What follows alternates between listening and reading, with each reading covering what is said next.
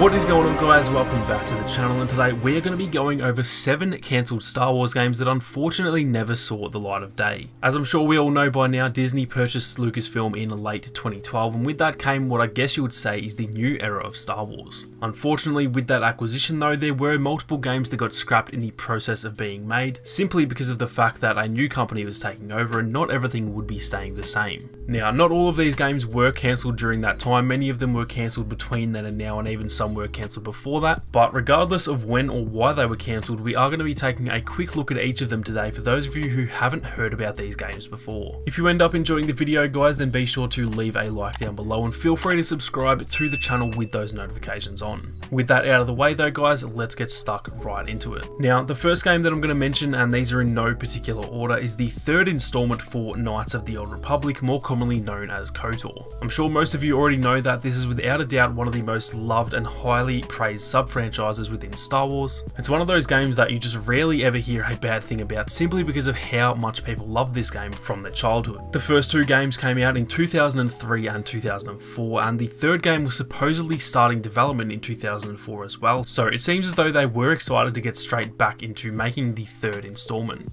Unfortunately for us, LucasArts was apparently in a bit of financial hardship at the time, and as much as they wanted to continue development, it was unfortunately scrapped not that far into the pre-production stage of development. It would have been awesome to get a third installment into the KOTOR franchise. I know that pretty much everyone seems to love those games a lot, but unfortunately it never happened. Now, with that being said, there have been some pretty heavy rumours lately about a KOTOR 3 being made right now, with some fairly credible sources being the ones to say that, so I guess we'll have to wait and see, but there is a chance that the third game could eventually still happen. Moving on, the next cancelled game is Jedi Knight 3: The Brink of Darkness, which is once again another installment into a very popular franchise that unfortunately just never saw the light of day. The Jedi Knight series was a super popular series in the early 2000s, originally being called Star Wars Dark Forces, then evolving into Star Wars Jedi Knight. The franchise predominantly told the story of Kyle Katarn, a character who started out as a mercenary, learning the ways of the Force throughout the series and eventually becoming a Jedi Master. Now, after Jedi Knight 2 Jedi Outcast was released, there was another installment into the series called Star Wars Jedi Knight Jedi Academy, and with that, the third Jedi Knight game was reportedly cancelled as the franchise spun off into the Jedi Academy series. Moving on, we have another absolute fan favourite series known as The Force Unleashed, which apparently did have a third title in production that was unfortunately cancelled during the Disney takeover. The first Force Unleashed game is widely seen as one of, if not the best Star Wars game of all time, being absolutely loved by the Star Wars gaming community, and much like KOTOR, it's very rare to actually hear anyone speak ill of this game at all. Now, as for the second entry into the franchise though, you will often hear a lot of critiques and negativity surrounding the sequel, and to be honest, rightly so. The game was still really solid, but it had nothing on the original, and a lot of people were left with a bit of a sour taste in their mouth after the second game came out, at which point it kinda seemed like the series was over.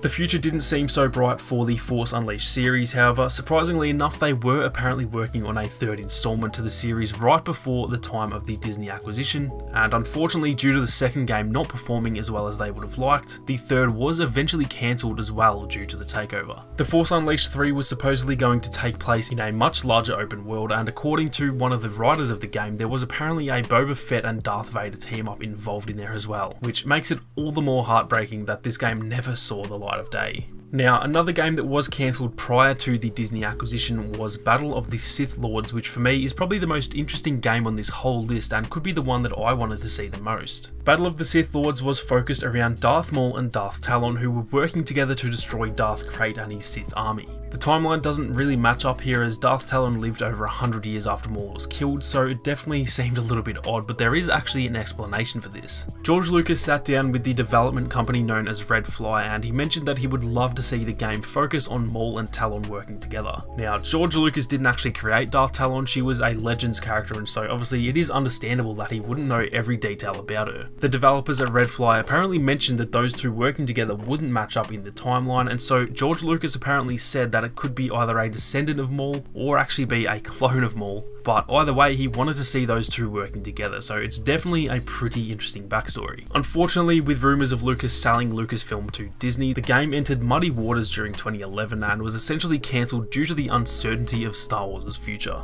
Now moving on, we have one of the more popular, or I guess fresh games that was cancelled, as this one was only in 2017, and this was Amy Hennig's Star Wars game, known by the working title of Project Ragtag. Now Amy Hennig was the creator of the Uncharted series, which I'm sure most of you know is one of the biggest and most popular exclusives on PlayStation, and it's one of the more critically acclaimed series in recent history. Hennig was apparently the lead on this game as well, which was a third-person action-adventure game not so different from Uncharted, about a large-scale heist taking place in the wake of the events of A New Hope. The game was being developed by Visceral Games along with some help from Motive and EA Vancouver apparently. However, unfortunately in October of 2017, only 1 month before Battlefront 2 was released, EA shut down Visceral Games. Now, apparently upon shutting down Visceral Games, Ragtag was actually not cancelled right away. Instead, it was handed over to EA Vancouver to essentially revamp the gameplay and take it from a story-driven linear type of game into more of an open world game. However, the game unfortunately was still cancelled eventually, as progress apparently stalled after the changeover. Now, moving on, we have possibly one of the more well-known and disappointing cancellations within Star Wars, with this one being Star Wars 1313. 1313 was a game focused around an unknown bounty hunter who would then eventually be killed off at some point in the game by Boba Fett, who we would have played as for the remainder of the game, while he was apparently uncovering a criminal conspiracy on Coruscant. The game was reportedly set to show off some of the darker, more underbelly side to Coruscant that we often see throughout the Clone Wars, with the title 1313 revolving around level 1313 on Coruscant's underworld. We actually see level 1313 in 5 or 6 different episodes of the Clone Wars, many of which were actually in the final season where Ahsoka was on the run in the lower levels of Coruscant. Now, once again, during the Disney acquisition, the game apparently stalled in its progress, and with that, Disney decided that it was no longer profitable, at which point they unfortunately cancelled it. They have mentioned multiple times now that they are still looking at the Coruscant underworld, and that it's not impossible that we might see some content set in that time at some point in the future, but honestly I'm not holding on too much hope. Now, the last and definitely most disappointing cancellation in my opinion is the cancellation of Star Wars Battlefront 3. Despite the first 2 installments being extremely well received and arguably some of the most loved Star Wars games of all time, Battlefront 3 never saw the light of day despite being worked on for over 2 years. Like I mentioned earlier with KOTOR 3, LucasArts at the time were currently in the midst of some financial hardship, and this is apparently the main reason as to why Battlefront 3 was never made. The reports on the actual reason are conflicting, with some LucasArts developers mentioning that LucasArts didn't want to pay for the marketing, while other sources say that it was actually the developers constantly missing deadlines and being too far behind schedule. So I guess we may never know the actual reason why the game was cancelled. It definitely seems as though there is a curse in the Star Wars gaming universe when it comes to the number 3, as Jedi Knight 3, KOTOR 3 and Battlefront 3 all never saw the light of day, and even right now we're unsure if the rebooted current Battlefront 3 will ever happen either.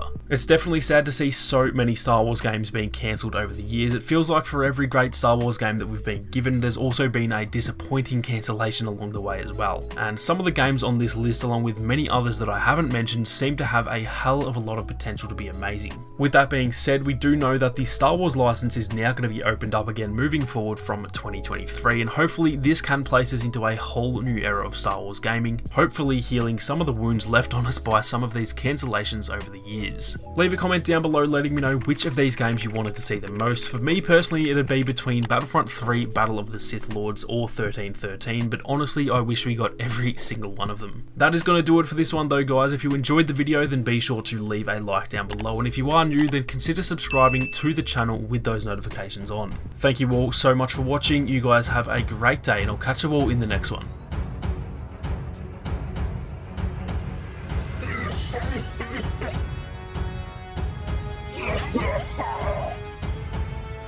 Crush them! Make them suffer!